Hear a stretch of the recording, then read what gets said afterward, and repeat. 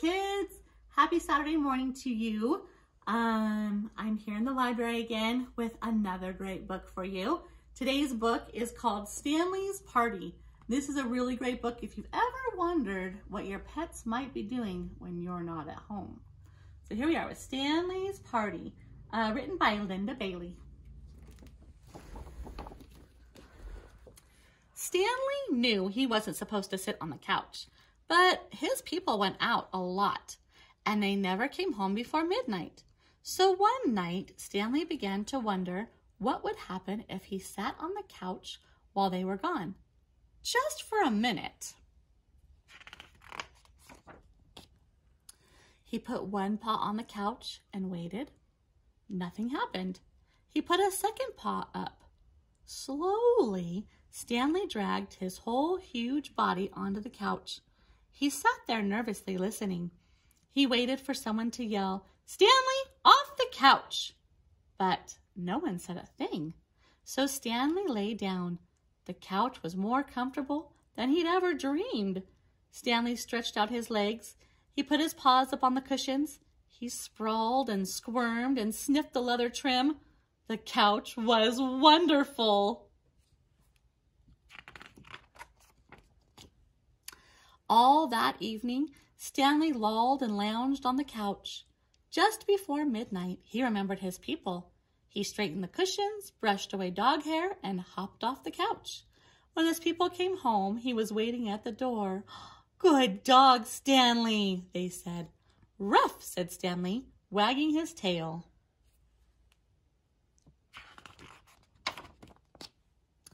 Stanley felt terribly clever. He was so pleased with himself that the next night he decided to try something new. He had noticed that when his people sat on the couch, they often listened to music. Stanley had seen how they got it. He pushed some buttons with his nose. A moment later, music filled the room. Stanley was entranced. His body began to sway. His feet began to move. Soon, Stanley was waltzing around the room. When the music changed, he tried a cha-cha and a tango. He even did a bit of ballet. Stanley danced up a storm that night. He didn't stop until just before midnight. Then he turned off the music and tidied the couch. When his people came home, he was sitting on the living room floor. "Good dog, Stanley," they said. "Bark da bark bark," said Stanley. On the third night, Stanley broke into the fridge. It wasn't hard. He just pushed his nose firmly into the rubber seal and the door popped open. There was a lasagna in there that he'd been watching for days. It didn't last long. After it was gone, Stanley licked the plate clean and put it in the sink. When his people came home, he was lying on his dog bed. "Good dog, Stanley," they said. "Burp," said Stanley. Stanley couldn't believe his new life. Now, he didn't mind at all when his people went out. As soon as they left, he sat on the couch. He sashayed and shimmied to the music. He nibbled and noshed from the fridge. "I'm having so much fun," thought Stanley. But after a couple of weeks, he realized that something was still missing.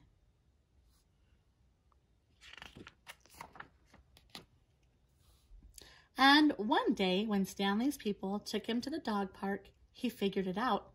He was tired of having fun alone. Stanley trotted over to his best friend, Alice. "How'd you like to come over to my house this evening?" said Stanley in dog talk. "What for?" asked Alice.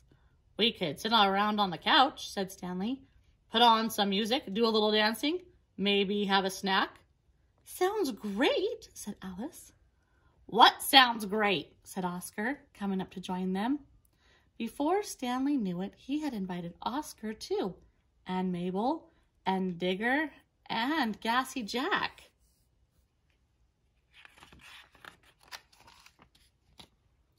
He invited 2 more dogs on the way home, and all the dogs he invited talked to other dogs, and those dogs talked to other dogs, and those dogs talked to still other dogs.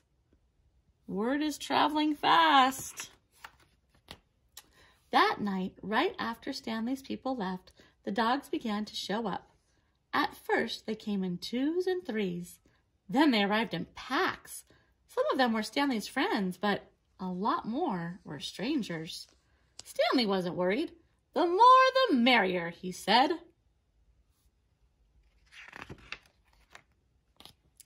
It wasn't long before the house was jammed with every kind of dog you can imagine. Shaggy dogs, bald dogs, dogs with wrinkles, dogs with fleas, humongous dogs, weensy dogs, dogs with floppy ears. They filled the rooms. They packed the stairs. They flowed out onto the porch and lawn. Drooling dogs, dainty dogs, dogs that needed a bath.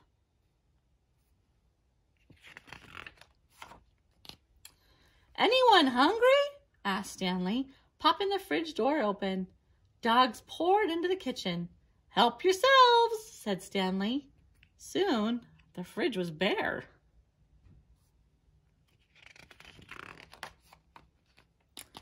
"Anyone care for some music?" asked Stanley. He put on some rock and roll. The dogs went wild. They stomped, they boogied, they bebopped and jived. They twisted and jitterbugged and mashed. They danced until their paws were sore. They danced till the whole house shook. Who do you think danced hardest of all? Stanley. It was the best doggone party a dog ever had.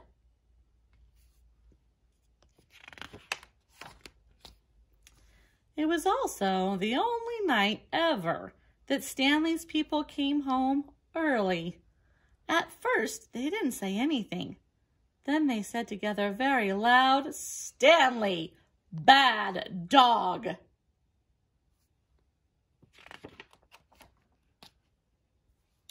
All the dogs except Stanley had to go home. Stanley helped his people clean up. It took 2 whole days.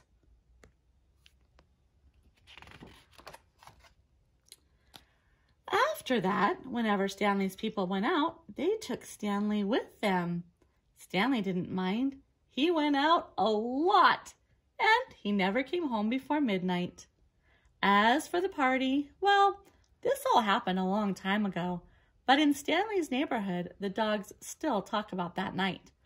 And the dogs that were there told other dogs, and those dogs told still other dogs.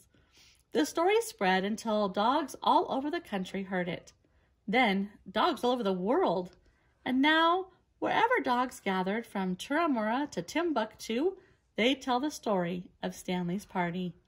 If you don't believe me, ask your dog. Thank you for joining me this Saturday morning. I hope you enjoyed our story. I hope you are all doing well and know that I am missing each and every one of you very much. Stay healthy, stay active, and as always, read a good book. Until next time.